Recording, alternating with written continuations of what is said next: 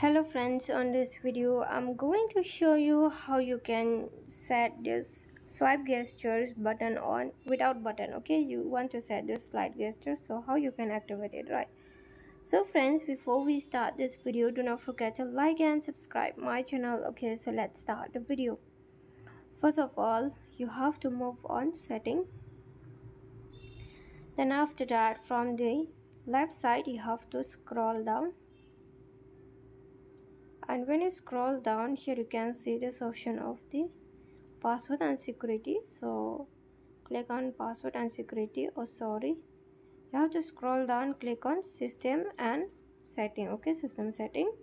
When you tap on system and setting, here you can see the first option is the system navigation. So click on system navigation. After that, here is the gestures. Okay, so if you want to set the gesture, here the button will be removed. Just click on don't remind me if you know, and if you don't know how to use, then click on learn. Here is the learn. When you use gesture to navigate, navigation buttons will be hidden. Learn how to use navigation gestures. So for me, no need.